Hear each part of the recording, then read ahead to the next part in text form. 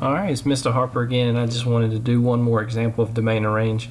Hopefully I'm not beating a dead horse here, but so the first thing I want to talk about is domain. And again, if you remember from either the last video or one of the other videos, domain deals with how far left or right. And so again, you can see my shutters here. And so what I want to do is we want to ask ourselves, what's the furthest left my function is, and what's the furthest right? So if I take this shutter here and I kind of follow my function to the furthest left point, what I notice here is that we have a arrow, and what that arrow tells me is that it keeps on going infinitely. So if we think about it, because of this arrow, some people would be tempted to say, well, right here is my furthest left point, but that's not true because of that arrow. So anytime we have an arrow in sort of following a function, we say that it goes to that infinity, and in this case the left direction would be negative infinity. So let me click my little thing here. My domain then would start off at negative infinity. Now, and let me say this, anytime, and I apologize for it being so messy, anytime we have an infinity here, we always want to put the parentheses, never put a bracket around that.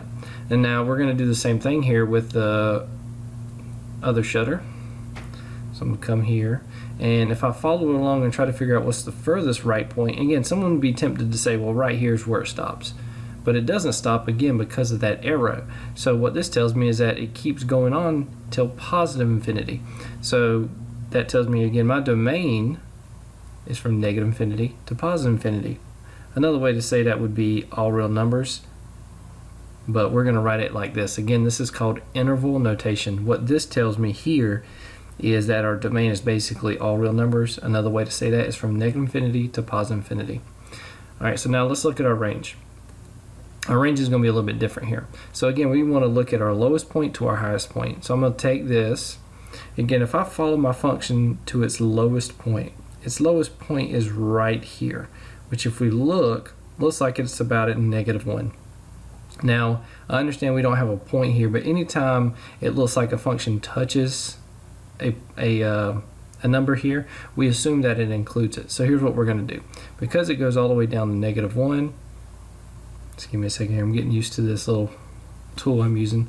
Since it goes down to -1, we're going to say, oh, I messed up.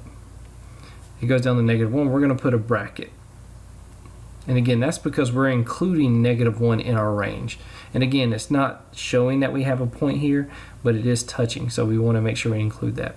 And then if we look at our range here for its highest point, again, we have these arrows here that are pointing upward, so that tells us it goes to positive infinity. So we're going to put positive infinity here. And again, always with the infinities, make sure you put the parentheses here. So this would be my domain in interval notation, and this would be my range. And again, what this means is that every number from -1 to positive infinity, including -1 again, because we have that bracket here. If this was like maybe an open circle type deal, we would have a parentheses here. But again, it's including -1, so we put a bracket all the way to positive infinity here. So again, hopefully this helps. If you have any more questions, please ask me in class to make a specific video. I would love to make another video.